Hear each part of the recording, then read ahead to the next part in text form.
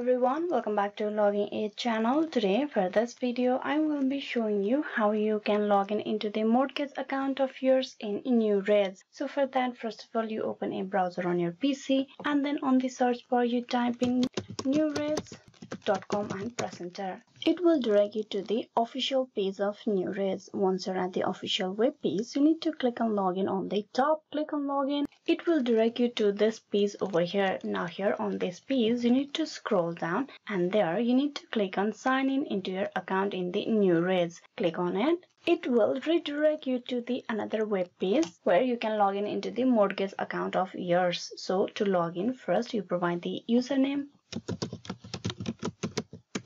Then click on sign in and then you need to provide the password.